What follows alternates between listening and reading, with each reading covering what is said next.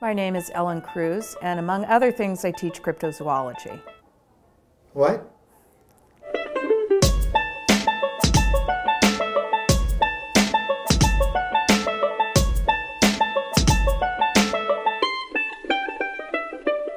Cryptozoology is the scientific study of creatures whose existence has not been proven.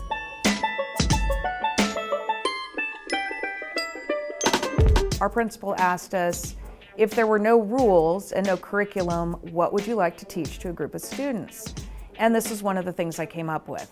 Rather than just looking at and studying creatures, we got into how would a creature get there? What would its genetics be? How would it have evolved? And that led to the Design a Creature project. They took on their iPad a small sculpted frog. They re-sculpted it. They adapted it to suit the environment that they had chosen. Each decision they made, they had to back up and give a reason. Why did I give this wings? Why did I give it claws?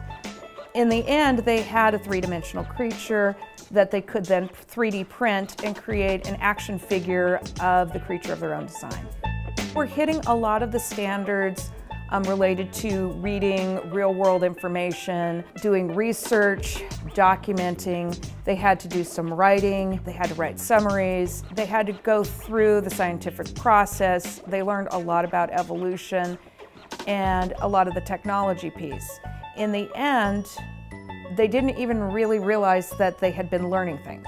It was just a fun thing that they got to do. When I see something, maybe an idea that I came up with, just matching that technology with that student interest, and they make it better. And it becomes something much bigger than I had originally envisioned. And that's when I think something is really amazing. It's a lot of fun. It's a lot of fun to be free to just try new things and to see where it takes you.